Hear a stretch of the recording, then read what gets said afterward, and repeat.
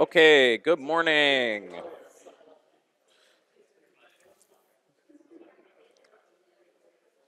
Can you hear me well? Um,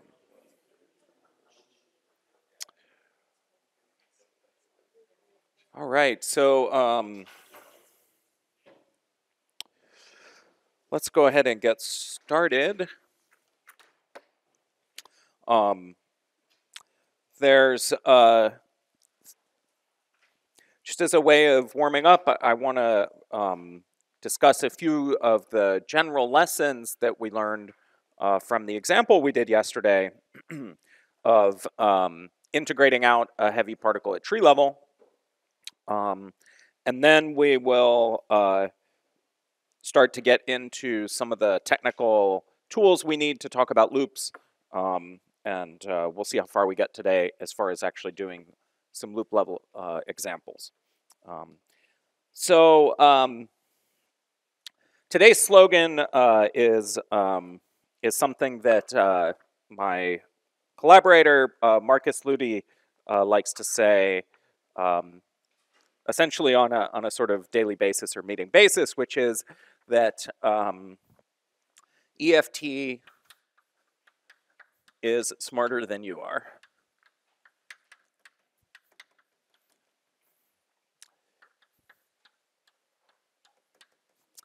Okay, and what he means when he says this is that if you're encountering something confusing, it's very likely that you're making a mistake, that you're misinterpreting something about the EFT and its properties, not that the EFT itself is having a problem.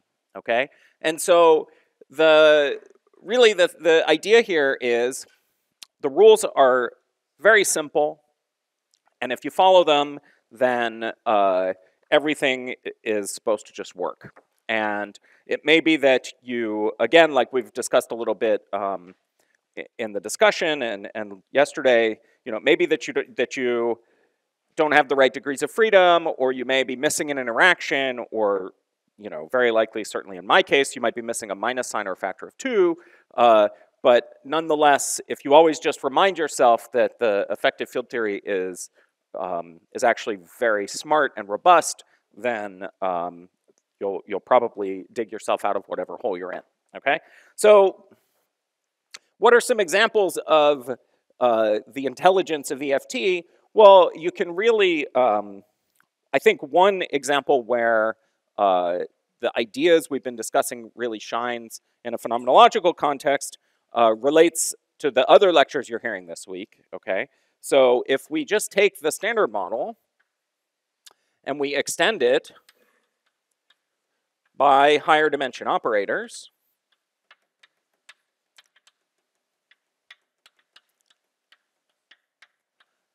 then at dimension 5, we can write a new contribution to L effective, which schematically takes the form 1 over m LH squared, where this is the lepton doublet, this is the Higgs doublet, right? And when the Higgs gets a VEV, this gives us Majorana neutrino masses, where we have a reason for them to be parametrically smaller than the weak scale, right? Namely the seesaw mechanism when you actually go and build a model that gives you this in the UV. But from an EFT point of view, this is, at some level expected just because of the charges and the structure of the standard model, right? So I think this is a very compelling example, and it was one of the first examples. Weinberg wrote a very nice paper pointing this out, and it explains the smallness of neutrino masses, or provides at least an explanation. Okay, and there's another aspect of the standard model that's that's accidental, which again we can understand in terms of effective field theory, which is namely that, again, in the standard model, baryon and lepton number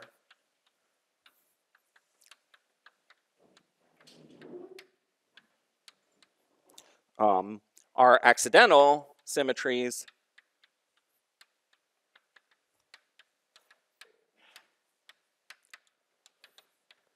of the standard model Lagrangian up to dimension 4. Right, so again, we can add higher dimension operators to the standard model, which give us things like proton decay.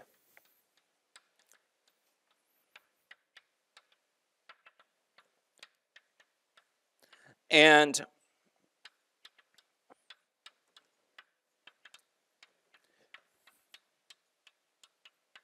again, we can understand the stability of the proton, or the metastability of the proton, as a consequence of just, again, the standard model charges and the allowed operators you can write down, and the fact that once you go beyond dimension 4, you're suppressed by heavy mass scales, right? So in this case, again, we can UV complete these operators into grand unified theories and so on, and that's an enormous subject, but nonetheless, this is provides us with explanations, right? Reasons for seeing these kind of strange features of the standard model. Okay, so the general lesson from the exercise we did yesterday is, how do I interpret the various interactions? Okay, so if I want to interpret irrelevant interactions,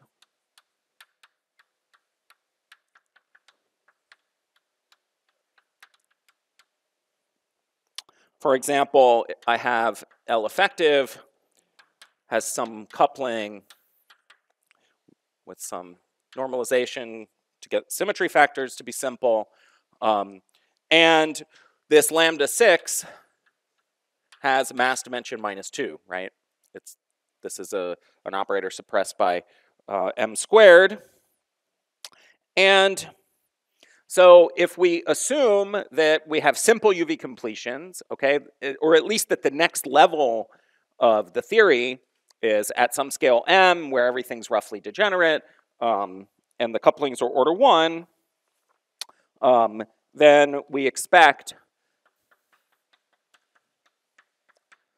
lambda 6 to be to the -1/2 power to be of order capital M, okay? And indeed, in our example, we saw this rule of thumb play out. We had lambda 6 is g squared 45 lambda prime minus 60 lambda over m eta to the 4th minus, right? We had this Gorey expression. The details are not important. What mattered is that when all the couplings are order 1, all the dimensionful couplings are order m, sure enough, this goes like 1 over m squared, okay, when we take that generic expectation. But one thing to notice, and this is very important, is that when we're interpreting these interactions, okay, this lambda 6, even though we say it's of order 1 over m squared, there's a bunch of coupling constants involved here, okay? And so at some level, if you assume that your UV theory is perturbative, that your couplings are, you know, sort of order 4 pi or less, then there's a lower bound on the mass scale, okay? But it's just worth keeping in mind that it's always some combination like this, okay? It's UV completion dependent, but it's always some combination like this that's appearing secretly in that coefficient of your effective operator. So it's possible to have small couplings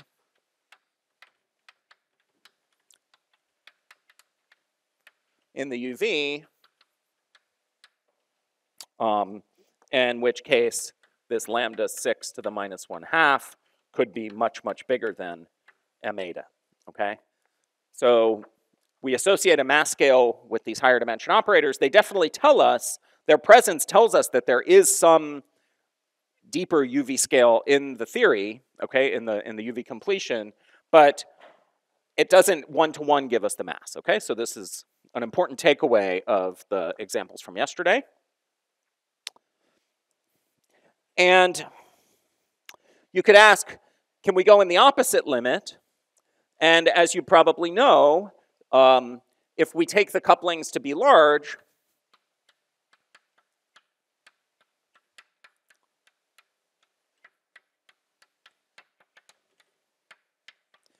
well, then we hit a breakdown of perturbation theory.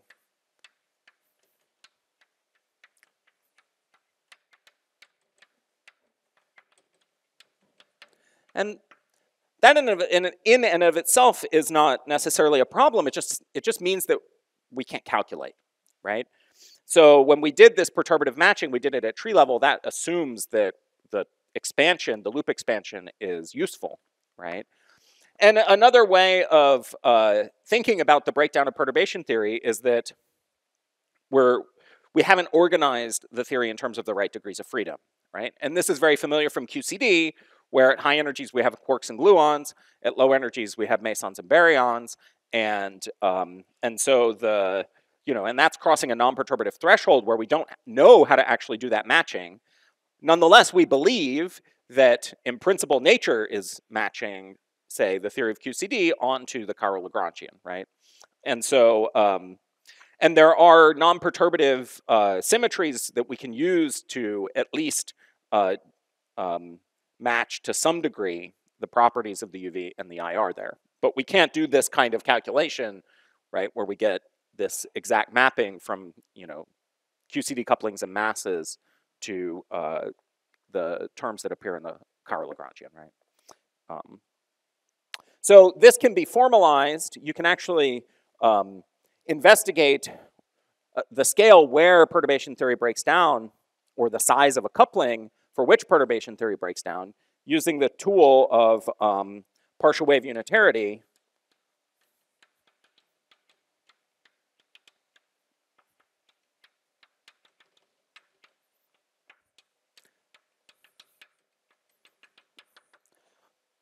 So for example, we're not going to do the details here, but the idea is you can express your amplitude in a discrete basis of partial waves, and then once you have that discrete basis, you can enforce that none of the partial waves is ever bigger than 1 in the right units. Okay, that's essentially a formulation of the conservation of probability. You derive this from the fact that the S matrix is bounded. Okay, and when you do that, you can compute concrete bounds on, say, the scale here. So when you have these higher dimension operators, you expect growth with energy of your amplitudes, right? Because we're doing an expansion in E over M. And what this kind of calculation is telling you, basically, is when is that E over M expansion breaking down? As I crank up the energy, eventually, that is no longer going to be a small parameter. My power counting stops working, okay? And so, for example, in this simple theory with just a phi to the 6th term, using the tools of partial wave unitarity, you can derive that M has to be less than or equal to about 100 lambda 6 to the minus 1/2.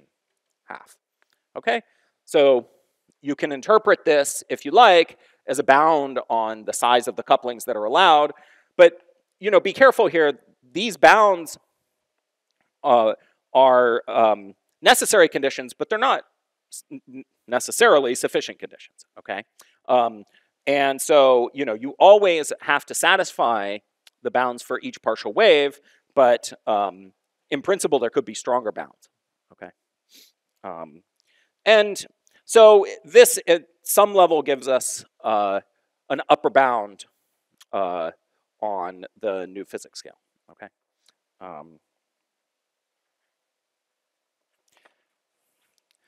Good. There's one other topic here that I'm not going to have time to go into. By the way, this is an example of EFT being smart, right? So the EFT knows when it breaks down. If you know how to ask the right question, then you can see from the bottom up with no assumption about the UV, except the implicit assumption in power counting, then you can see the validity of the EFT just strictly from the bottom up. Yeah. Oh, please.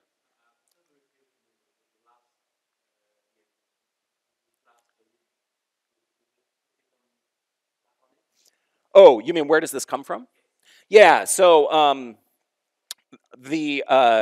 basically you just, so in this case, you would compute the 2 to 4 scattering amplitude, you expand it in partial waves, and then you enforce that those partial waves are smaller than 1.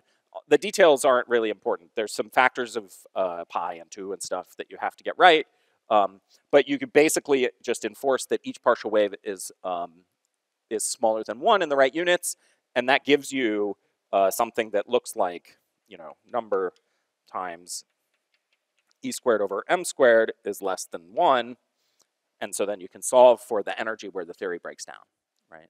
And so, so that's the basic strategy there. Yeah. If you want, I can. We could talk about it in more detail on Thursday. I didn't write up the calculation, but I have it. I could bring it then. Yeah. Oh, I mean, not. It's very process dependent. Yeah. So indeed, you need to do this calculation sort of for every amplitude, and for SMEFT, it's very complicated. There's well, since you asked, actually, the interpretation of this for SMEFT is also something where I think there's, okay, not to digress about this too much, but this is something that's, I think, an open research question, something I've worked on and that I'm still working on. But these bounds are in principle bounds. So this is saying, if I want to be able to do any experiment with the EFT, okay, then I formally must satisfy this bound for the EFT to be valid for any prediction I would want to make, okay? But at the LHC, it's much more complicated. So there's an issue, which is that often when we go at the LHC and we look for the indirect effects of new physics using SMEFT, we find that the bounds on the Wilson coefficients we get are in the ballpark of 500 GeV, less than a TeV. And that's because we have limited data, there's limited statistics, and so the sensitivity is not as powerful as you might like, okay? So this kind of argument implies a very important question, which is when we use a SMEFT operator and we get a bound from data that's 1 TeV, say, but we're colliding protons at over 13 TeV, is what we're doing nonsense, right? Because in principle, partial wave unitarity would tell you that the EFT is completely invalid, that you shouldn't be using it, okay? But I think that is an overinterpretation of these bounds, because at the LHC, we're always, since we're colliding protons, right, we always have an ensemble of collision energies, right? That's what the PDFs, we can compute that with the PDFs.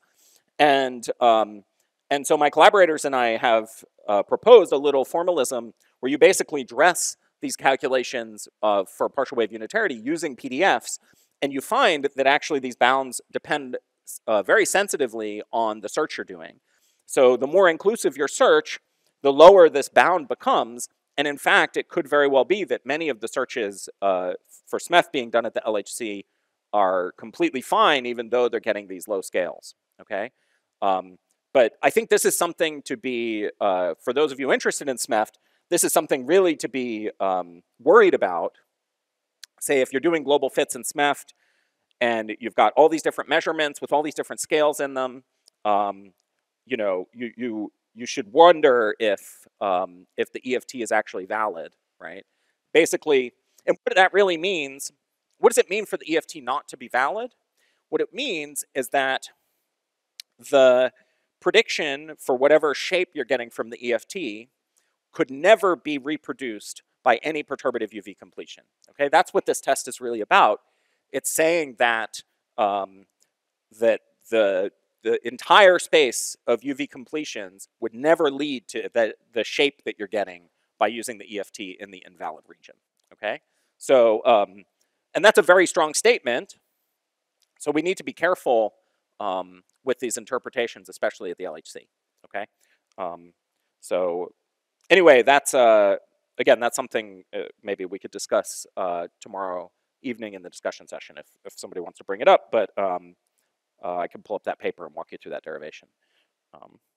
Anyway, so and let me just emphasize in that spirit, right? On day one, I said the first thing when you want to define an EFT, the first question you have to ask yourself is, what physical process am I trying to describe?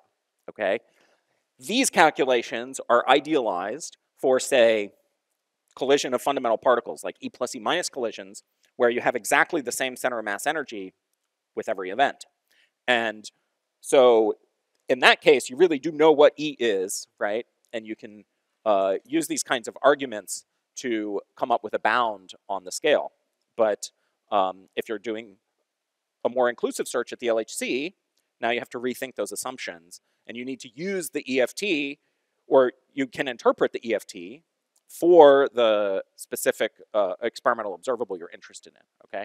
So even though we've been pretty theoretical in these lectures, and we're gonna get even worse when we get into loops, right? Always keep in mind at the end of the day, the point is to try to describe an experiment systematically, okay? And so I think that's a really important thing to keep in mind with interpreting this, okay? Great. Oh.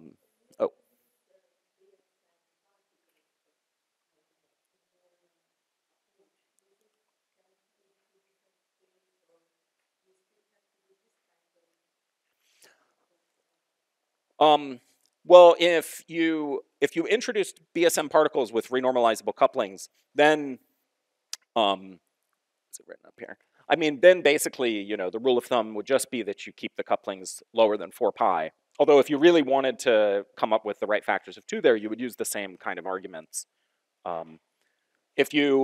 Anytime you have these higher dimension operators, then there's some bound on a scale, right? So it just depends on what couplings you would introduce.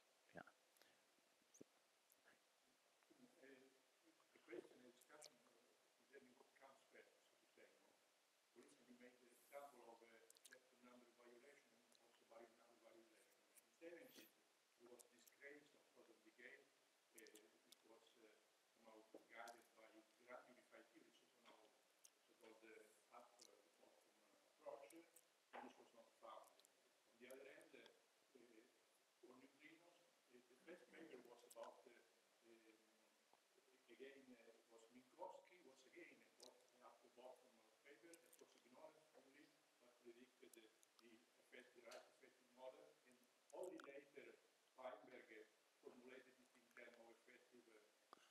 I see, I didn't know that history.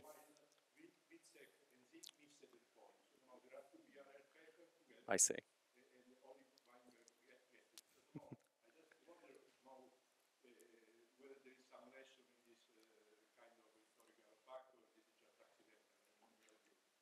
Yeah, I guess, yeah, I was unfamiliar maybe with the complications of the story there, indeed. But to me, I think at least the modern point of view that we should just that there's this conceptual difference between the operators up to dimension 4 and the ones beyond dimension 4. I think that's really the lesson here, right? And then, of course, however we choose to UV complete these models motivates studying these indirect effects, or, you know, in the case of neutrino mass, it's a very direct effect. But yeah, I think seeing it from the bottom up and from these top down models, I think is extremely important, because it guides, yeah, it definitely guides the way we think about it. Exactly. Yeah. Great. Any other comments or questions about this? Okay. There's one other sort of constraint, low energy constraint on the properties of higher dimension operators that we're not going to have time to go into, but I just want to mention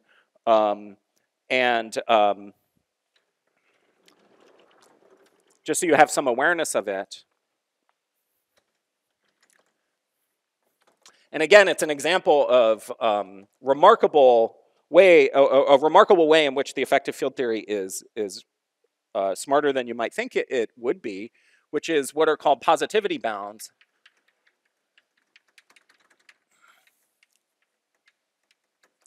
And essentially, there are classes of higher dimension operators where you can derive that the coefficients of those operators must be positive in order to respect, say, the causal properties of the low energy theory. So there's a ever-growing literature on this. It's a fascinating topic. It really relies on some deep properties of QFT amplitudes, analytic structure. But I just am mentioning it quickly here. For completeness, this is another example. So the partial wave unitarity is a bottom-up test of the EFT. This tells you whether or not perturbation theory is working. These positivity bounds are also a bottom-up test of the validity of the EFT. If you're outside the region of positivity, then your EFT doesn't make sense. And again, we believe that that means that no UV completion exists, okay?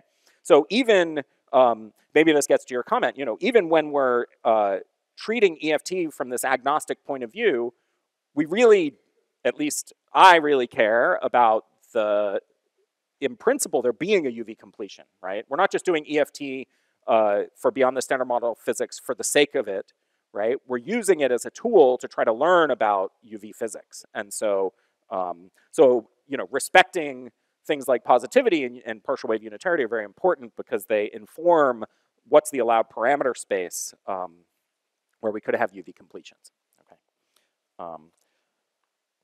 Good. Okay. Very quickly, I just want to mention the bottom up. Oh, yeah, please. Oh, I didn't explain it at all. Yeah. So we could spend a whole 2-hour lecture on this, Francesco is one of the world's experts on these things. So you should bug him. But yeah, I just wanted to make sure you heard the key word, and we can happy to bring it up in the discussion session. Yeah, and I can give you references and stuff. Okay, and there are some. Sorry. We should move on, but there are some even nice applications to SMEFT for some nice recent papers. Anyway, by the way, I maybe didn't say this explicitly, but you can always send me a message, send me an email if you're looking for references. It's very easy. I can be happy to hear from you anytime. It doesn't have to be this week. In the future, if you just ping me and say, hey, you mentioned this thing, do you have any references? I'd be delighted to hear from you and to send you whatever. All right, good. So that was just a quick aside. Now I just want to mention, again, the lessons that we learned from our example about the relevant and the marginal couplings, okay?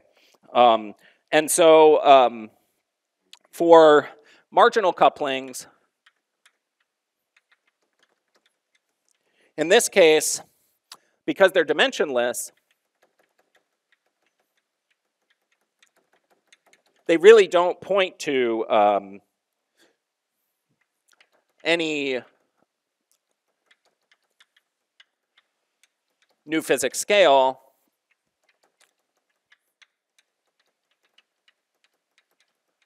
Okay, there's in principle logarithmic dependence, but as we'll talk about when we get into loops, the decoupling theorem tells us that essentially that logarithmic dependence can all be calculated using beta functions at low energies. And so, so it really doesn't tell us anything because, like we talked about extensively yesterday, this connection to renormalization, right, is that you absorb the unknown UV physics into the definition of the coupling. And so it really, it's a blessing and a curse, right? It's a blessing in the sense that we can do anything at low energies. Otherwise, we'd have to know the details of the string theory, UV completion, to make predictions in QED, and that would be a mess. On the other hand, the curse is that it just doesn't tell us anything, right?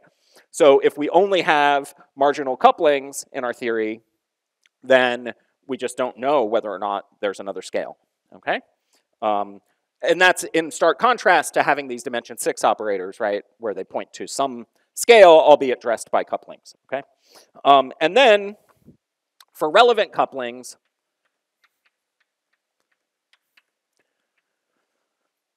here, again, we talked about this a bit, but I really want to emphasize, so if I had some cubic coupling for this scalar field, then if we use the naive approach,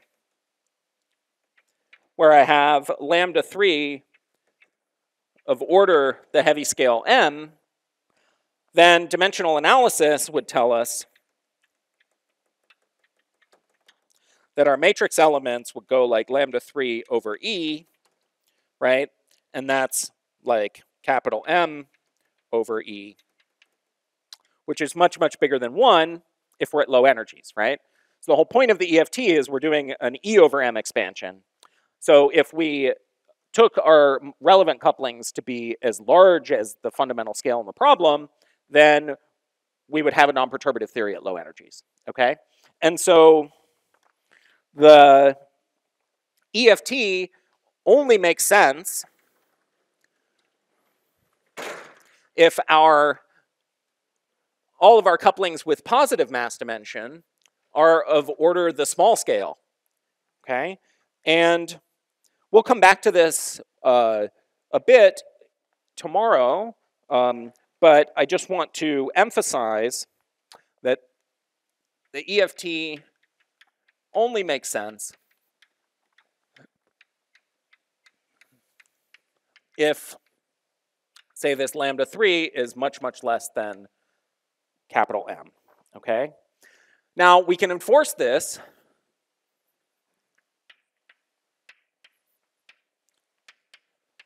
by using a symmetry and treating this parameter as a spurion of symmetry breaking, so that in the limit that lambda 3 goes to 0, a new symmetry emerges, and that gives us an explanation, or at least it makes us feel better about the fact that this coupling is parametrically smaller than we would have guessed by naive dimensional analysis, okay? So lambda 3 could be a spurion.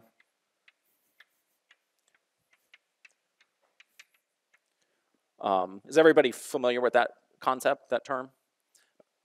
We'll talk about it a little bit more tomorrow too, when we have our loop examples in front of us. But the point is, in here, for example, so it could be that lambda 3 goes to 0, we get a Z2 symmetry, phi goes to minus phi, right?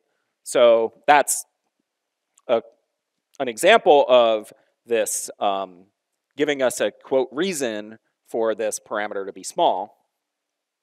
But notice that there's another relevant parameter for the scalar field, which is the mass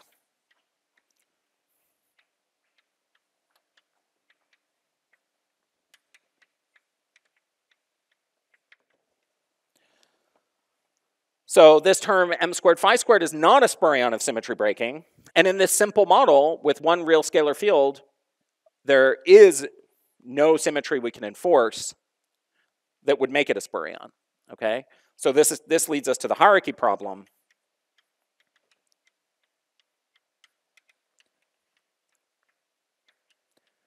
And to really understand the hierarchy problem, we're going to need to go to our loop examples. Okay, so I'm just going to mention it again and then postpone a long discussion of it until tomorrow. But you can see already just at this cartoon level that in this simple theory, we do have a reason for this coupling to be small, okay, but not for the mass. So what do? Well, in our examples so far, we've just enforced that it was small by hand, okay? But we'll spend some time tomorrow talking about how we can promote this mass to a spurion of some kind of symmetry breaking. okay? And yeah.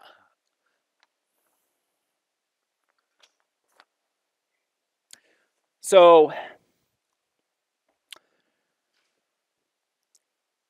that's pretty much the full story for how to think about the theory from the bottom up, and the constraints you need on the parameter space, okay, in order for the theory to be a sensible EFT. And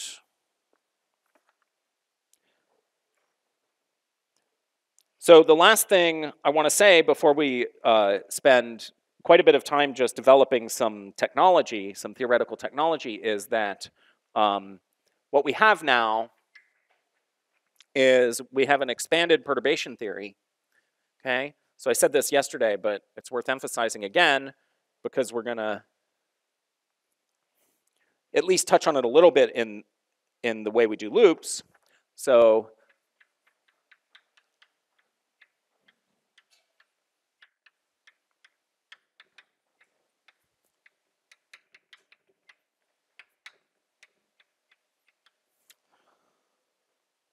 now we have a loop expansion, which you can think of as being an expansion in terms of h bar. And we also have our power counting expansion,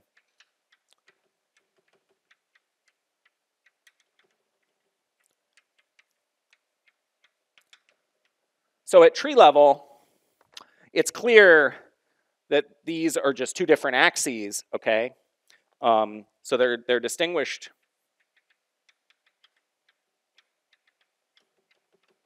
at tree level. And in fact, you can go, if you fix your order in the power counting expansion and you only include loops that involve the marginal and relevant couplings, then you can basically do higher and higher loop calculations without encountering any subtleties. You just use the standard rules from that you learned in your QFT course. So for example, people compute the anomalous dimensions for the SMEFT operators. Okay, there are some very famous papers doing this. And what they do is they just compute loop corrections using the standard model couplings, and they get some renormalization group evolution equations for all the operators in SMEFT. It's this big matrix, and it has all kinds of interesting structures. But as soon as you start going to higher orders in the power counting expansion, then you see that there's a very subtle interplay between the renormalization properties of the EFT and the order you go to in the loop expansion. And basically, you get interplay between operators of higher dimension and lower dimension. You have to be careful with how you renormalize. So I'm not sure we'll get into that too much. I just want to say it here, and then we'll kind of see where things take us. Of course, in the discussion, that'd be a great thing we could talk about is how to do that systematically. Okay, it's just something to be aware of, and it's also, it can be confusing when you go into the literature. Pay close attention to when they're doing the loop expansion, which couplings are they involving in the loops, okay? If they're only including one factor of an EFT operator, like in the SMEFT example I mentioned, then you'll see people will compute two loop and so on, anomalous dimensions, and that's what they're doing, okay? That's why they're just dressing with factors of standard model couplings, okay? Right, good. Any questions or comments about this big picture stuff?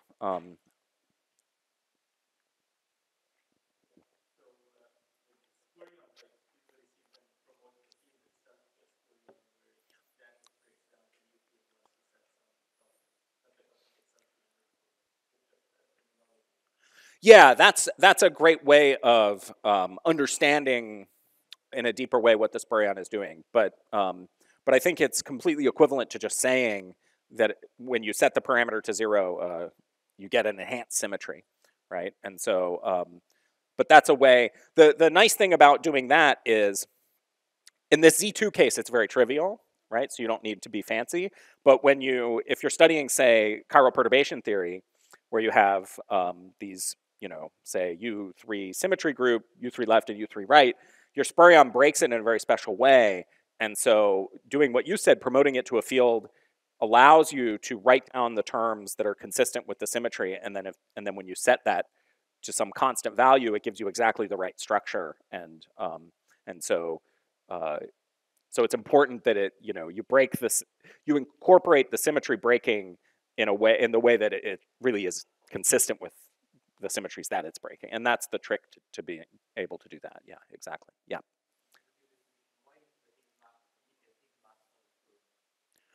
Because I should say, I'm assuming, for example, let's say I have call it lambda 4 phi to the 4th, where this is an order 1 coupling.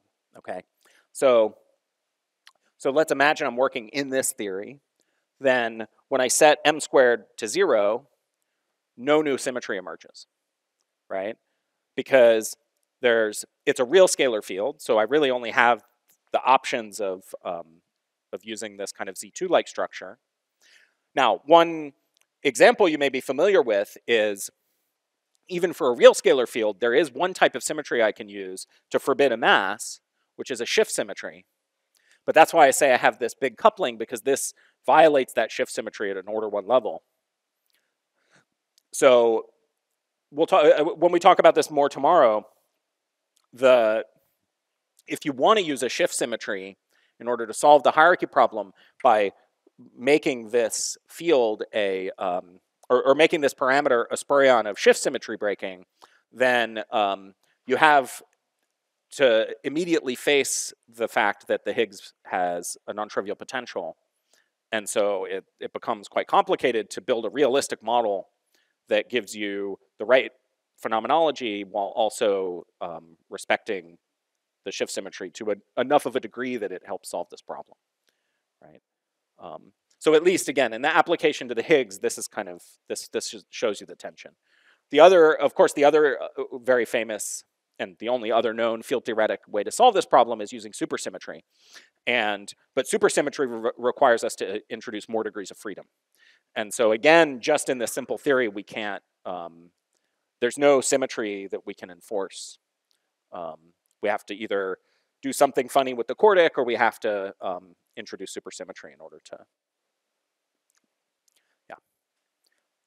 By the way, there was something I knew I forgot. This story here, just again, so you're familiar with the terminology, often goes by the name 't Hooft naturalness. Okay, because he was the first to articulate this idea. It was understood pretty early that there was an issue with scalar masses and quantum corrections, so you'll sometimes see people will talk about an idea attributed to Wilson, so you'll hear about Wilsonian naturalness, and that's what we've really been talking about here, which is the idea that all couplings with mass dimension are set by the fundamental scale, and all dimensionless couplings are order 1.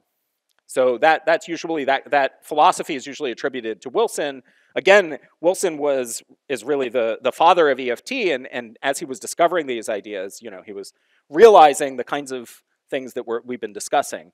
And so so the idea of a typical parameter space in a theory is attributed to Wilson, but 't Hooft gave us this more refined notion by introducing the idea that you could explain the smallness of parameters if you could understand that they were spurions. Okay, so you might hear those two names for these ideas as you read or explore, and so that's what it's referring to. Okay, I would say this is sort of the modern philosophy. This is the way we think about naturalness. Okay, cool. So next, I want to switch gears, and I want to spend, we'll see, it may take us the rest of our time today, on basically developing the technology we need for doing loop calculations. And I expect that a lot of this may be familiar to you, but there's a few little details that are important to get the factors of 2 right that I want to highlight. So hopefully, even if you are familiar with this, maybe there'll be something new, or at least I'll remind you of some important details. But nonetheless, I think it's worth going through these derivations together because not everybody has, computed a loop in recent memory. So, so the first thing I want to talk about is dimensional regularization. So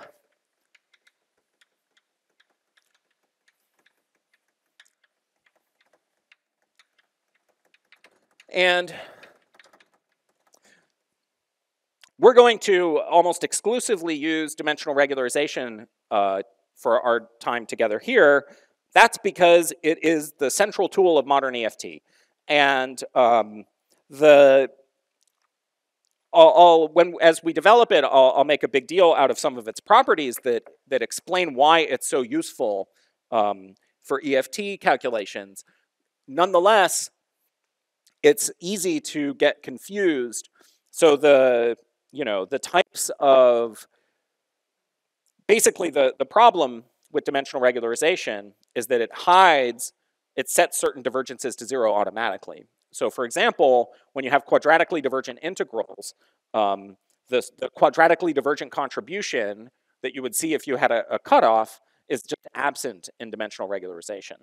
And one of the maybe most important lessons I want to leave you with as we get into loops is that effective field theory, the combination of dimensional regularization and effective field theory, can expose those quadratic divergences in a physical way. Okay, and that we'll see that in an example. And so so I hope to dispel, if you've heard things said incorrectly about dimensional regularization. For example, sometimes people say, oh, there's no hierarchy problem if you use dimensional regularization, and that's just wrong. And I hope to convince you of, my goal is to show you why that's wrong and where they're making that mistake, okay? But it's, again, I'm assuming, and you can always, of course, slow me down, we can introduce some cutoffs into our calculations if we need to, if you're confused. But I'm assuming that you've sort of seen the structure of loops, the idea of naive, the naive approach to determining the degree of divergence, and so on. And a lot of that's obscured with dimensional regularization. So I just want to make sure that's clear. Then, so the first thing is we're going to follow the typical definition in the EFT literature. So we'll take space-time dimension, we'll extend it beyond 4, and I'm going to use a shift 4 minus 2 epsilon, okay? So there's some factors of 2 here that are maybe different from what you might have seen. The reason is that when you do it this way, the combination that always appears is 1 over epsilon plus log of mu squared over m squared. And so it's just a factor of 2. This factor of 2 difference is whether or not you square the parameters inside of here. And so anyway, this is the convention we're going to use. And but I just want to, I think it's worth really emphasizing, if you compare maybe to calculations you've done without the 2, you may have factors of 2 different. Of course, these factors of 2 don't matter at the end of the day, but when you're doing calculations, you might get confused. So the other convention is d equals 4 minus epsilon, which gives 1 over epsilon plus log mu over m.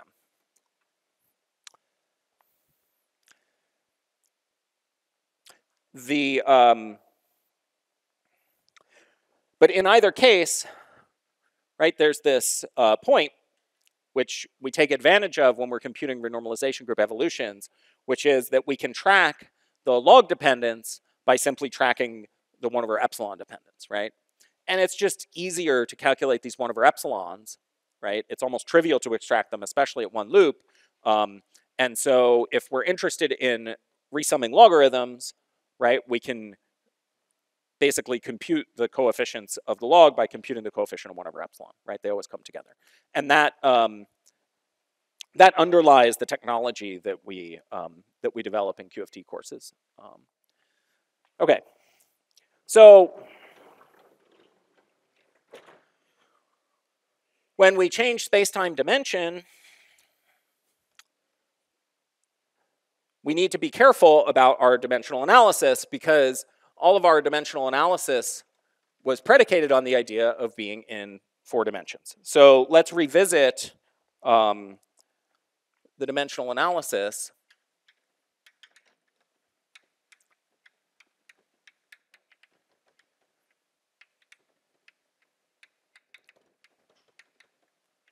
So we have the action is always dimensionless in natural units, okay? That's the starting point. So we go from the action defined like this, say for our scalar field, and now we promote it to d dimensions.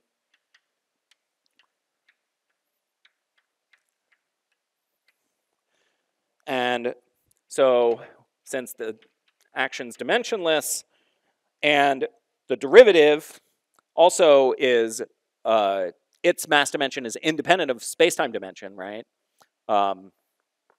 Then we can determine the dimension of the fields. So we have we have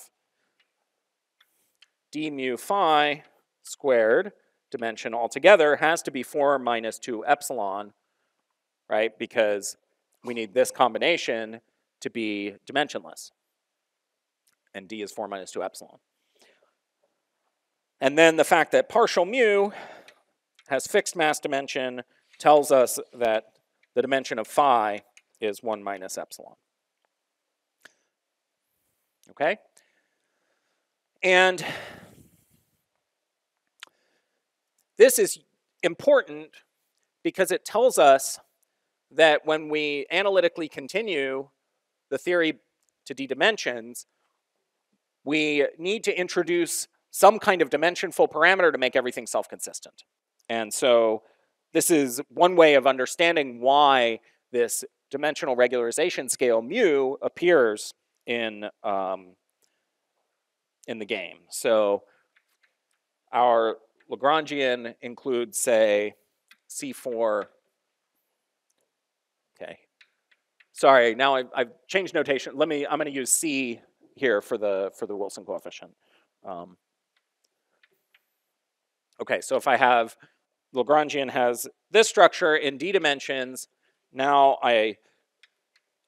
by convention, I choose to leave this C4 dimensionless. Okay, that's convenient for our purposes, but then I need to soak up the mass dimension of, so phi, right, changed by this amount epsilon.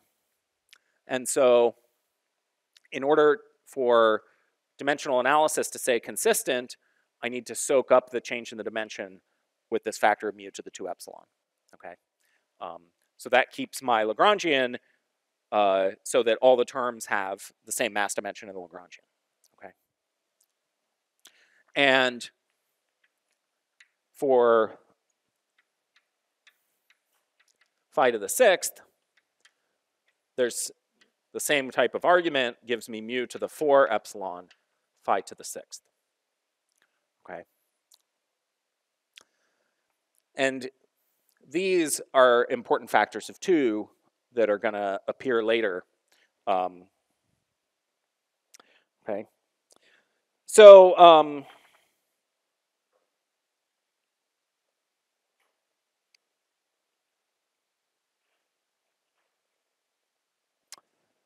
the next step is going to be, we're going to want to renormalize. Okay, so we're going to want to use the tricks of counterterms and so on, and so we're going to introduce the idea of Baire parameters and renormalized parameters So we have C0, the 0 is for the bear, and I'll be careful about this for a little while as we set things up. And then that is equal to some factor z, which is the renormalization factor. This will include the counter term, mu to the n epsilon CR, okay, where the R is renormalized. And this n, as you see, right, it depends on which operator we're renormalizing, okay? So we need to be careful to use dimensional analysis to determine the factors of mu that appear in front here, okay? So this depends on operator dimension. Okay? And then,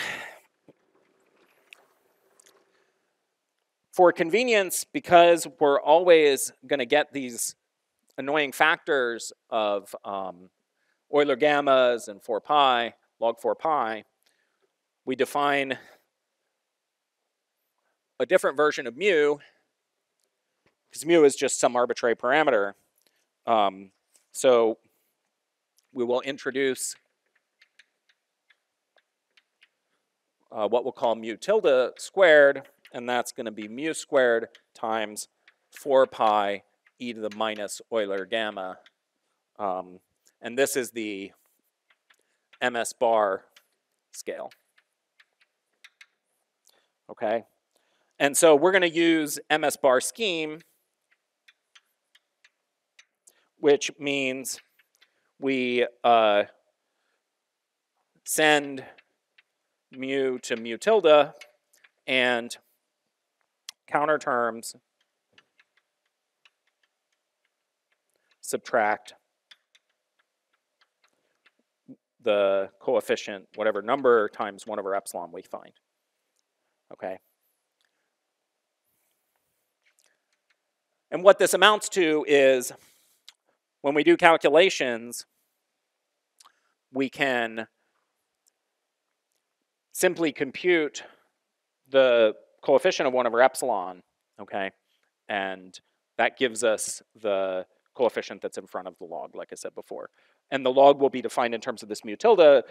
Again, it's just because you always get the same factors and they don't change the physics, we essentially, by doing this, we're just dropping them, okay? And we're allowed to do that because there's this arbitrariness in the choice of counter term. The last thing I want to discuss before we take a break is the interpretation of mu, because I think, again, this is something where it's easy to get confused. So when we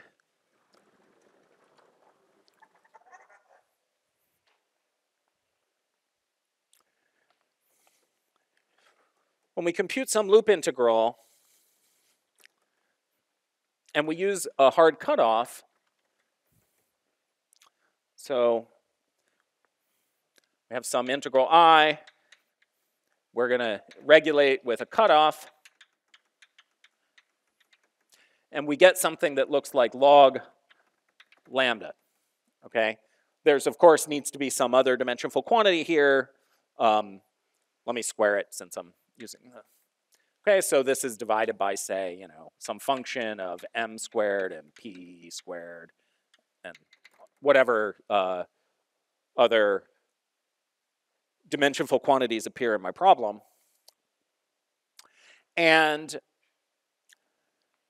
this we then interpret as being the most fundamental scale in the theory. We absorb it into a counter term. We send it to 0 or to infinity at the end, whatever, right? But really the important thing is that we identify the coefficient in front of the log so that we can use the tricks of renormalization group evolution to resum this series and improve perturbation theory. But conceptually, we think of this as being a fundamental scale, deep in the UV, okay?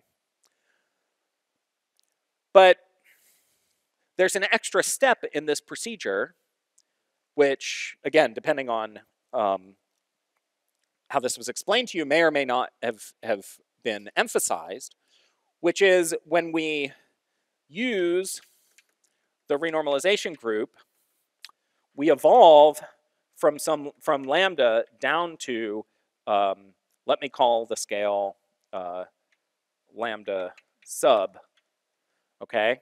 Where this is what we call a subtraction scale, and it's of order the typical scales in our problem in the EFT, or at low energies, okay? Now, this is not so important if all you're doing is running your couplings, because all you care about is the coefficient in front of the log. You compute renormalization group evolution equations, you solve them to run the couplings, you plug in the running coupling value at low energies, and you get some answer, and that's what you're told to do. But one of the things that we'll see in our examples here when we compute some loop corrections is that choosing this subtraction scale to be of order the typical scale of the problem is extremely important, because this choice is made to minimize some finite logs that you may have never computed before, okay? So again, one of the things that we're going to see that the EFT technology does for us is it exactly incorporates the effects of running couplings and the effects of the finite logs in such a way that it explains why you should take this subtraction scale to be small, okay? So again, this step is often skipped in the logic, okay? You're just told, okay, this is how you compute the RG, and then because you never compute the finite terms, you just worry about the divergent terms, you may not have seen why you're evaluating things at the low scale. What logs are you really minimizing, okay? So I'm going to show you that explicitly in some examples. The difference with dimensional regularization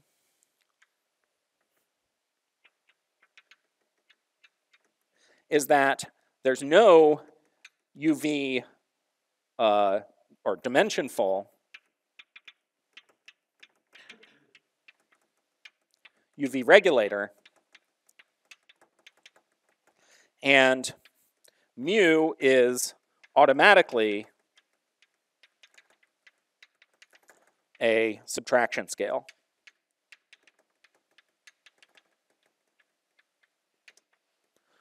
So one of the benefits of DimReg from a technical point of view is that it eliminates this intermediate step, okay? What it does is it regulates the integrals by analytically continuing in dimension. We'll talk about that a bit more in a moment, exactly how it does it when we come back from a coffee break. But I really want to emphasize the interpretation of this mu parameter. This mu is not a UV cutoff. It's not a large scale, okay? It appears for these technical reasons that we just need it in order to correctly enforce dimensional analysis, but it's really supposed to be a typical scale in the EFT, and we interpret it as a subtraction scale, and we use it to minimize the finite logs that appear in the calculations, okay? So again, depending on how much experience you have with this, you may have been confused about the connection between these dimensionful UV regulators lambda and the mu that appears in dimensional regularization, okay? So I really want to emphasize this. I think this is very important to really understand what's going on.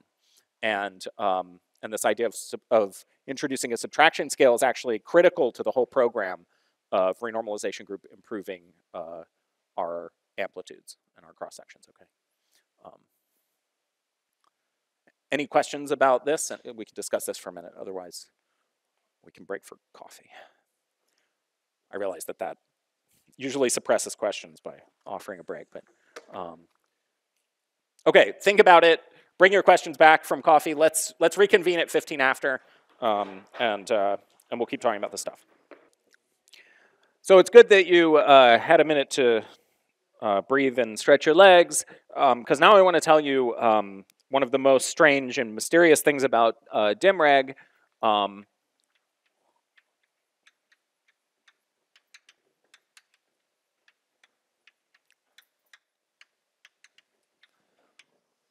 Which is this idea that scaleless integrals vanish.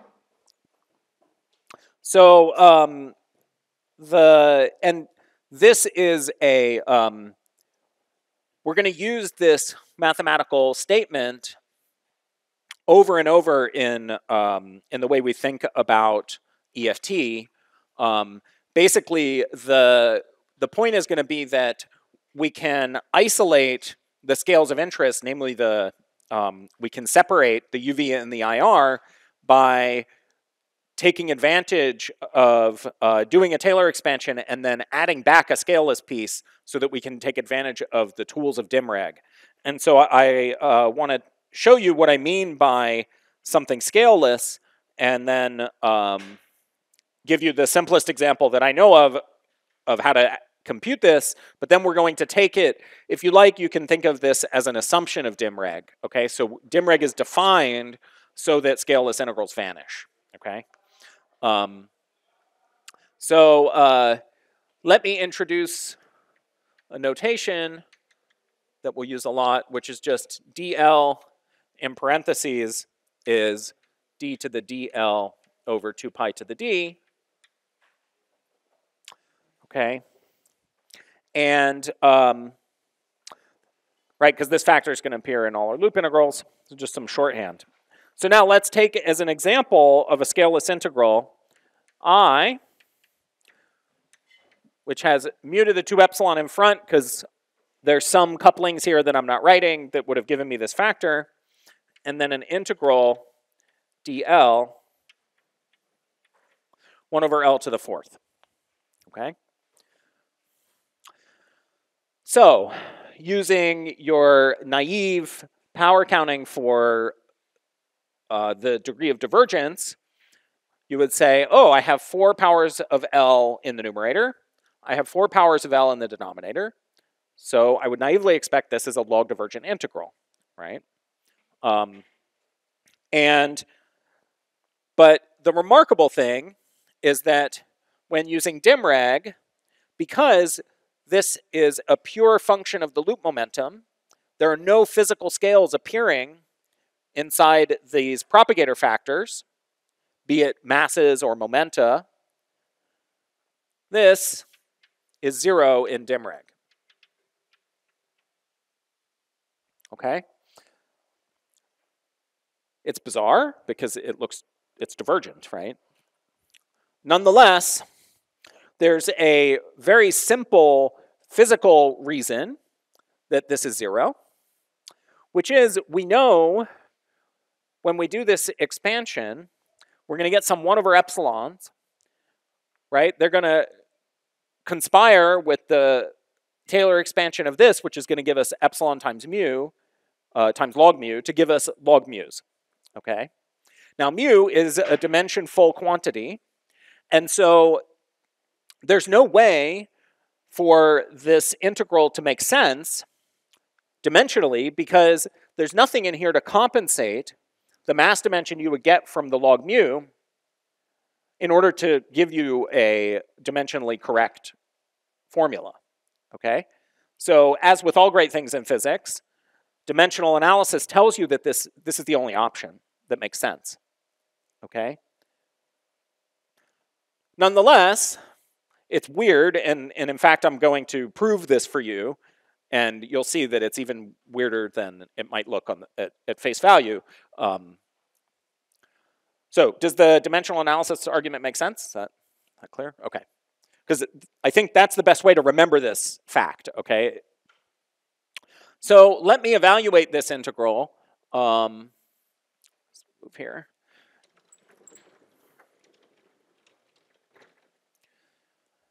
And what I'm going to do is, because we're exploring the properties of a scaleless integral, we think we know what to do with scale full integrals, okay? And so I'm going to use a trick, which is just to rewrite this as the sum of two scale full integrals, which I know how to evaluate. Okay, so let's write I as mu to the 2 epsilon integral dl 1 over L squared times L squared minus M squared, and then minus mu to the 2 epsilon integral dl M squared over L to the 4th L squared minus M squared. Okay? So it's a little bit of algebra, but maybe you can even see in your head, right, that if you combine these, right, multiply by L squared over L squared, and you cancel off this factor, right, you get back to where you started. So by the rules of integration, right, this had better be equal to this. Okay? I'm allowed to add terms inside the integrand. Now, it's fair to be a little bit skeptical because the rules of integration hold for convergent integrals. Okay? And so, in fact, that's why I say you really can think of this as a definition, because the manipulations I'm doing here are a bit suspicious, and I'm going to show you. Yeah. Well, anyway, let me just work it out, and then you can see if it makes you uncomfortable or not. So, let me say here. Okay. Now we have an integral. This first integral, which, as I take L to infinity, I've got 4 powers of L, 4 powers of L. So this is UV divergent, right? It's log divergent. As I take L to 0, now I have 4 powers of L in the numerator, but because of M here, I only have 2 powers of L in the denominator, and so it's convergent in the IR, okay? So this part is UV divergent. This part, take L to infinity, 4 divided by 6, so it's UV convergent. I take L to 0, now I have 4, but here I also have 4, right? And so it's log divergent in the infrared. So this is IR divergent.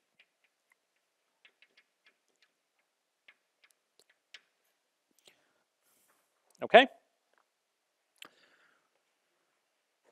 So to evaluate these integrals, I'm going to use the standard techniques. So we'll introduce Feynman parameters.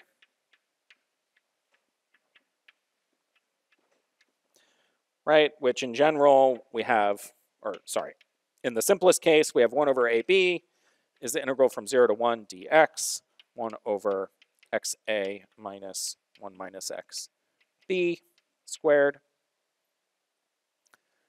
I use that to combine denominators. Then I Wick rotate, right? I go to Euclidean space. And then we're not going to rederive the Dimreg formula, but what you do is you need to use, you can compute the solid angle in d dimensions, right? You get some set of gamma functions, then you can compute the radial part of the integral in a closed form, and you can look up the formula in any appendix of any QFT textbook. I'm sure you've used it before. I don't think I wrote it explicitly here. So I'm going to do all of those steps, okay, up here. It's a good little exercise if you want to make sure you remember all of these tricks. And then what you'll get is the following regulated integrals. So we'll call the first one IUV. It's I over 16 pi squared, 1 over epsilon UV, plus log mu tilde squared UV over m squared plus 1. and then plus order epsilon terms. And IR is I over 16 pi squared 1 over epsilon IR plus log mu tilde IR squared over m squared plus 1 plus order epsilon. Okay, so now my I total was IUV minus IIR. And so this equals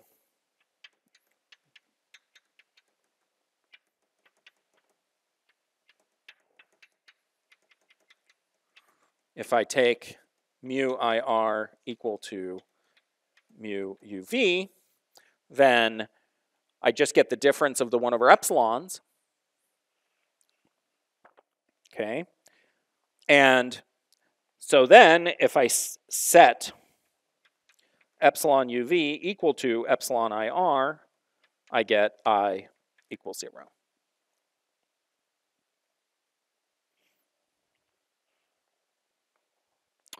Okay.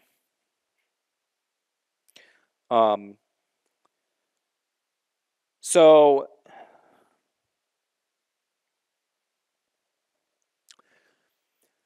this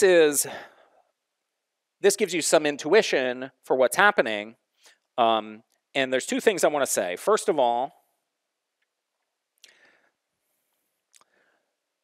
this weird thing where I have these two different regulators, one that regulates the UV, one that regulates the IR, and they cancel like this, it may just seem like, this is all math trickery and manipulating divergent integrals and whatever, but actually this is very conceptually important, okay?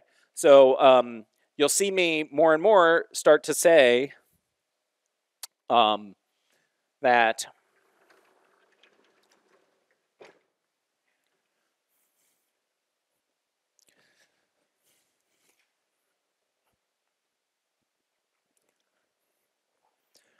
so another slogan is EFT trades IR divergences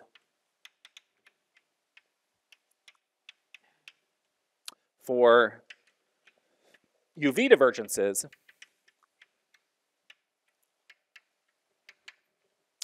and this is the first manifestation of that, which is because we're going to use dimreg, we're going to define everything at loop level in terms of dimreg, and we're always going to take scaleless integrals to vanish. We see that in order for scaleless integrals to vanish, there has to be this mapping between the UV and the IR. Okay? So secretly, every time we use this trick, we're doing something that's relating UV and IR divergences to each other. Okay? Yeah, please.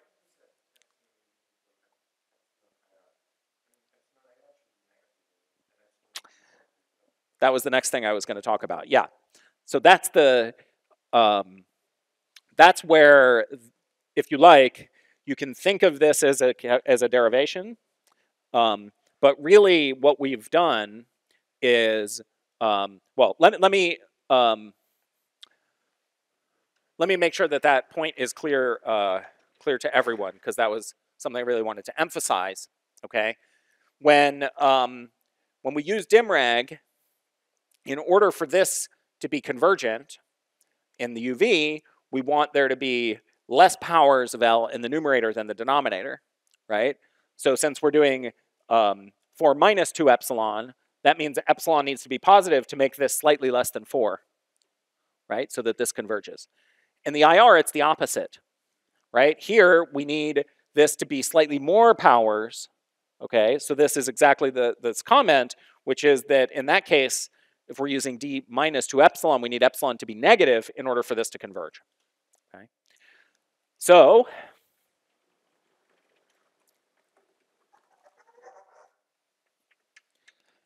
this is justified by analytic continuation. So the claim is what I've secretly done here is I computed those integrals, one for negative epsilon, one for positive epsilon. And then I took the negative one and I analytically continued into the positive region so that I could set these equal. Okay? So that's why I think it's just as fair to say that scaleless integrals vanish in dim reg by definition, because there's some non-trivial analytic structure that we're taking advantage of here, okay? Even just in this completely trivial example in order to make this cancellation happen, okay? Yeah, please.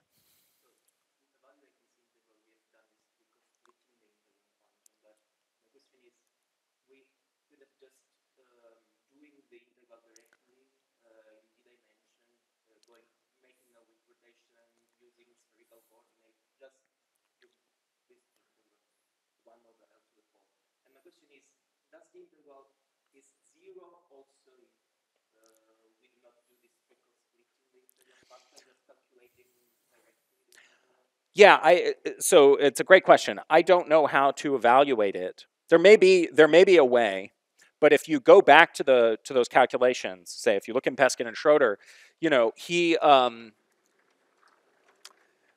they write basically the generic form where they give you an answer is something that looks like dl 1 over L squared minus, he uses delta to the n, right? And he puts maybe some factors in the numerator too. There's some general formulas.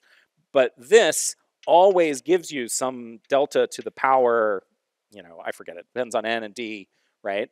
And when delta is 0, this just doesn't make any sense.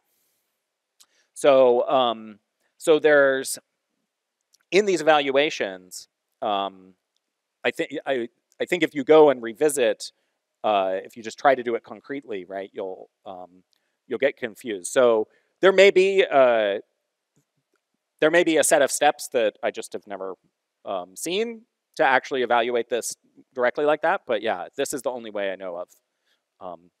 Yeah, it's a great question, because again, this is super weird, right? I want to emphasize that it's weird because it's just, you know, told to you as a fact. Take it, use it, right? But I think that seeing that what it's really doing is canceling between the UV and the IR in this way is conceptually important, because again, it's gonna let us interpret what we're doing in EFT as swapping IR divergences for UV divergences. And the reason that that's so important conceptually is because the renormalization group, so what do we really care about at loop level? At loop level, the new effect is not that there are divergences. That's not the interesting part. The interesting part is that we can sum logarithms, right? And so, like it was emphasized yesterday in the discussion session, one of the key uses of EFT is that you can improve perturbation theory by summing logarithms. And the way we do that systematically is through the renormalization group, like we'll review next. The renormalization group is a property, it's a consequence of UV divergences, okay? So what we really want to do in effective field theory is we encounter finite logarithms that could be large, that are functions of dimensionful parameters, ratios of dimensionful scales. Well, EFT is all about, the EFT approximation kicks in, or it works best when the ratio of scales is small, right? When we have a big separation. So the last example that I'll show you probably on Friday is where I actually will do a toy model calculation where we get a log of little m over big M, and we can use all the tools we're developing in order to separate that log into two pieces and sum the tower of logarithms that appears between those two scales and restore the convergence of perturbation theory, okay? And so that's really where we're headed, is we want to be able to take logs which are purely IR effects. We want to use these tricks to rewrite the problem in terms of EFT so that we can pull those logs apart, we can view them as UV divergences from the EFT point of view, and we can use the renormalization group in the EFT to sum logarithms systematically. Okay, and that's really one of the main features of modern EFT is that it does that in a systematic way. Okay. Cool. All right. So if there are no other questions about that, then let's review the formalism of the renormalization group. And again, this is stuff I think you probably have seen in your courses, but I'm going to do this calculation that you've likely seen before, including also the dimension 6 operator, which maybe you haven't. And again, there's nothing conceptually new, but the factors of 2 are slightly different, and I want to show you where those come from. So put it here, I guess.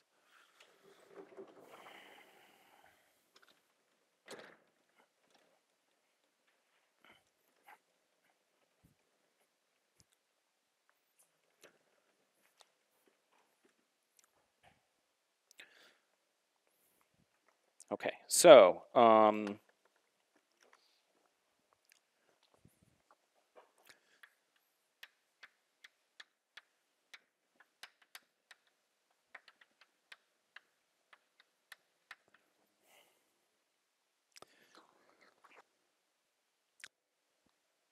the starting point here is that we want to exploit the fact that the bearer parameters that we define at some UV scale are independent of this renormalization scale mu, okay? And that fact underlies the renormalization group that turning that into an equation gives us the renormalization group equations, okay? So they're going to have a form d log of mu tilde squared CNR equals gamma nm CMR. And here I'm writing them for the Wilson coefficients in this way where I'm introducing these anomalous dimensions, again, because this is the way the EFT community tends to do this, tends to organize these calculations. But this is nothing but the standard formula that you're familiar with. I'm also being careful to define things in terms of summing log of the MS bar scale mu tilde, and this is an equation for the renormalized coupling, okay? So first I just want to remind you why we call this gamma the anomalous dimension. So if gamma is constant, then it has this very nice interpretation. We can just integrate this equation for one coupling, okay, in the simple case. The integral 1 over CR dCr is integral gamma d log mu tilde squared. And so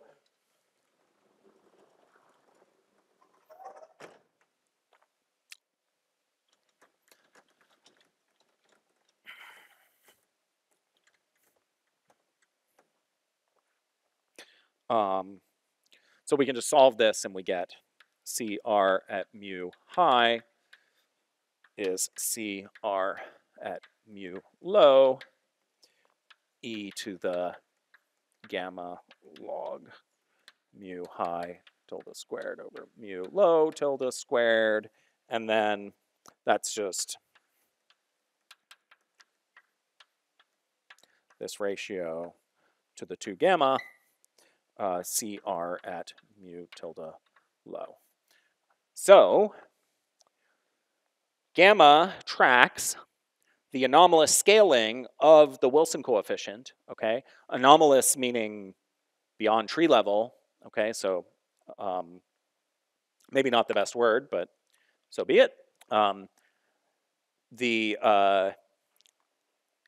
it's basically the breaking of scale invariance that's induced by loops, okay? And so you can think of this as tracking literally the dimensional analysis, right? Because it's rescaling by dimensional parameters, okay? So that's the first thing I want to emphasize, right? This is the anomalous dimension. And another thing, just from the form up there, is that when gamma n m is non-zero for n not equal m, we get what's called operator mixing. Okay, and that's again a very generic feature of EFT, is that in the power counting expansion, you can get operator mixing among operators when the dimension of the combination of operators matches. Okay, so if I have a dimension 6 operator, it can mix with, say, a dimension 4 times dimension 6 operator. When I have a dimension 8 operator, right, I can get combinations of, that's right, dimension 6 squared. And so you'll see, especially when you go beyond leading order, this kind of effect can be very important. And you can generate operators that maybe are 0 at a high scale by renormalization group evolution through this kind of mixing. So if we want to derive what do we mean by these gamma and m, we can do that using the standard techniques. So the first step is to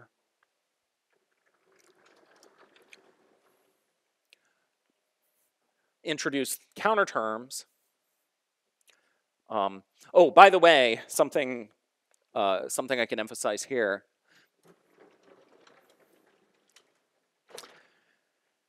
Be careful when you're reading between different books or different notes, the definition of the renormalization group equations. So here I've defined gamma where I've factored out a factor of c, okay?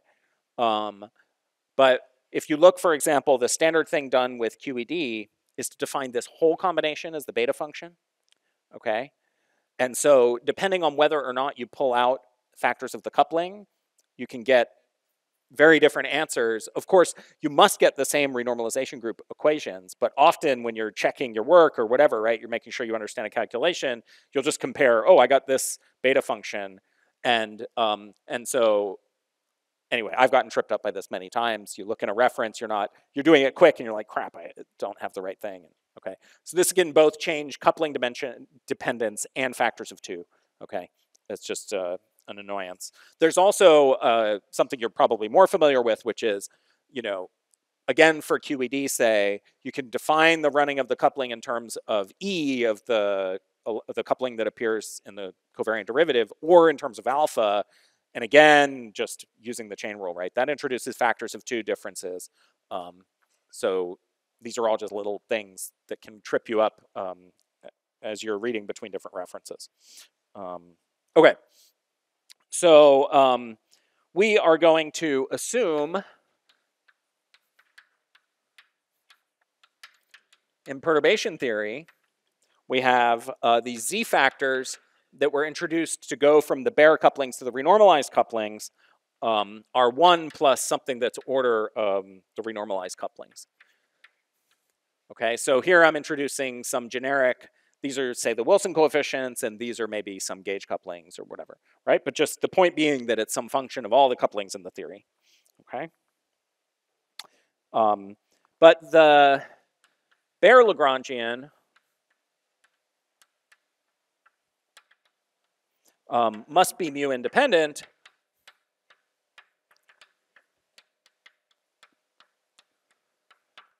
And so we can enforce that as a differential equation. We say 0 is mu tilde d mu tilde c0, and that equals mu tilde d mu tilde z mu tilde to the n epsilon cr. Okay, so this, in terms of the renormalized couplings, this is the expression we're going to use to derive renormalization group equations. Okay, so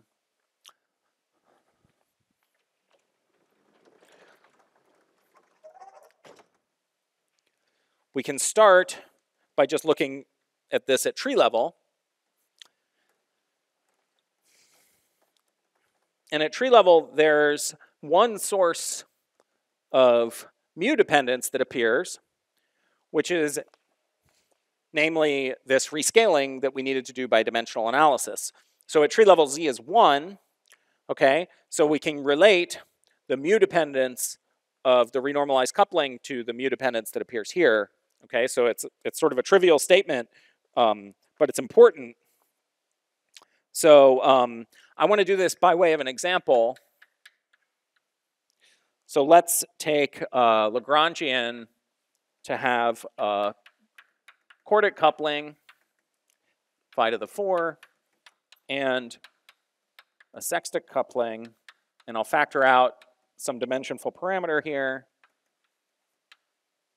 so that the C's are dimensionless. And then tree level, I find that 0 is mu tilde 1 over z4 d z4 d mu tilde plus 1 over c4r d c4r d mu tilde plus 1 over mu tilde to the 2 epsilon mu tilde to the 2 epsilon minus 1 all times z4 c4r mu tilde to the 2 epsilon. Okay, so I pulled an overall factor out. Notice I set this, if you look earlier, if you're taking notes, if you look earlier, right, this is the choice that's relevant for the quartic coupling. But all I've done is just evaluate that using the product rule, okay? And now we use the fact that this is 0, right? Because at tree level, z4 is just 1, it's the constant. And this is 1, okay? So I can relate the two terms. I get dc4r d log mu tilde squared is minus epsilon c4r. Okay, so I call this gamma 4 classical, or tree level, is just minus epsilon. Okay? What is this? The interpretation of this is that when I go to d dimensions, I have an anomalous dimension, right? Because the dimensional analysis changes. Okay? So indeed, that's what we find here. Okay? So that's the interpretation.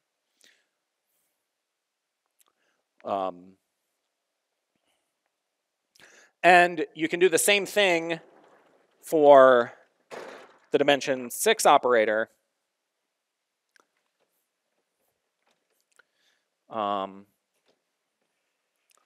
And so similarly, we get gamma classical 6 is minus 2 epsilon, where the only difference is that the epsilon dependence, the mu dependence for the dimension 6 operator was mu to the 4 epsilon. So then if you turn the same crank, you get a factor of 2 here. Okay.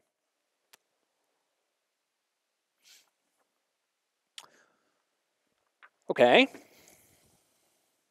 So now, at one loop, we get the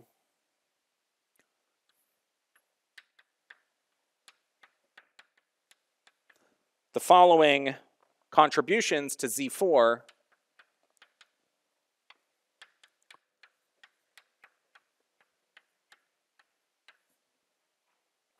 So we get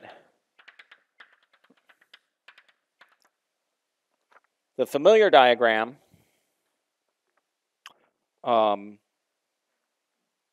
and we get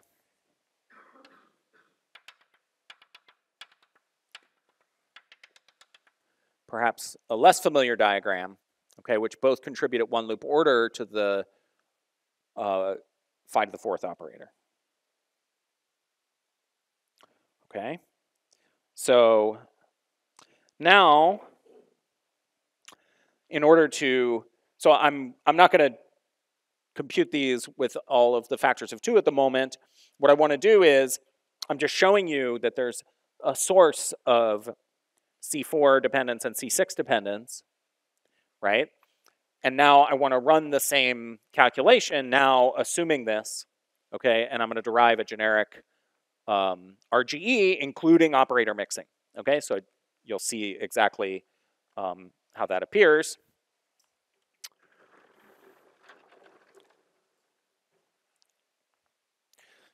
And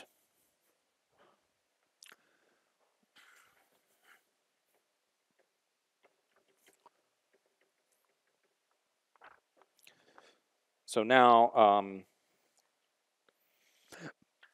I have 0 is d log mu tilde squared z4 of c4r c6r mu tilde to the 2 epsilon c4r,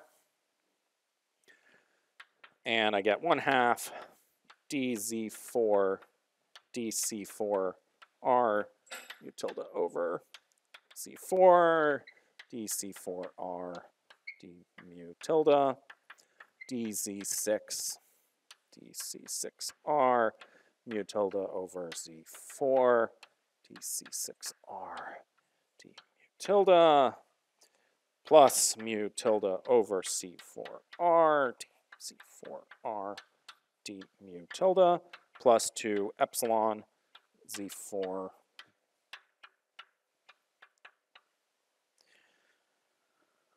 Okay.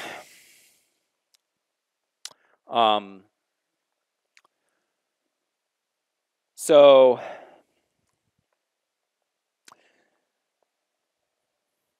now I truncate these Z4s that appear here to just be 1, because at this order in perturbation theory, the subleading term you get from this is not going to contribute, okay? Because we're only including the first order correction here.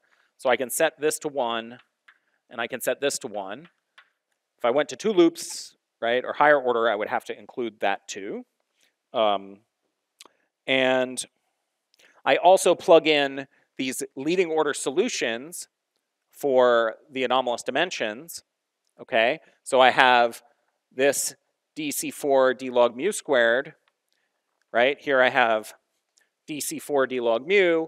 Here I have dc6 d, well, log mu when I absorb the mu dependence here. I can rewrite these, and I can use the answers I got at tree level, right? Because I'm doing this iteratively. And the point that I'm trying to emphasize here, besides just reminding you that there's nothing fancy, it's just doing perturbation theory and some calculus, is that that 2, right, this 2 versus that epsilon comes in and actually matters. So if you want to get the right answer, you have to be careful about the dimensional analysis, right? And at some level, this is where the power counting comes in into the RG, is that, you know, this dimension and that dimension are different because they power count differently, okay? And so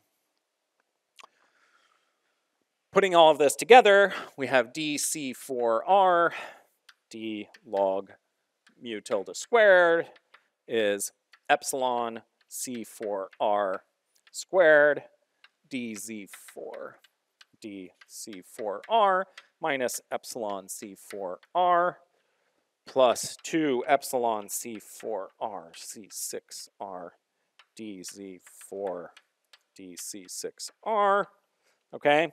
So from here we can identify gamma 4 is the limit as epsilon goes to 0 of epsilon c4r dz4 dc4r minus epsilon, and we have this new feature which is operator mixing, which looks like this. Sorry. Okay. So in practice, what we do, right, is we compute these diagrams with all the channels and the symmetry factors, right? And then that gives us the z to whatever order in perturbation theory we're working. In this case, it would be to one loop order. And then we just plug that in here, or here, as you like. And that gives us a differential equation that allows us to sum logarithms, right, through solving this differential equation.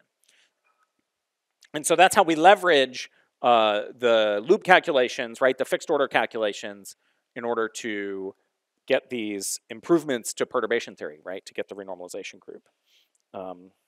And so what this does is it reorganizes perturbation theory. So by solving this,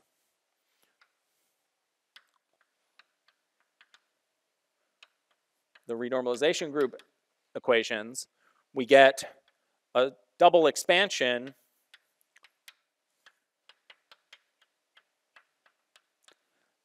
the alpha log expansion versus the alpha expansion.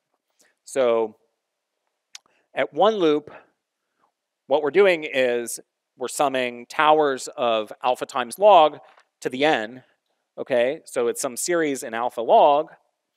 But then if we were to do the two loop RG, which we're not going to do, we would already include the leading two loop contribution, because that goes like alpha squared log squared.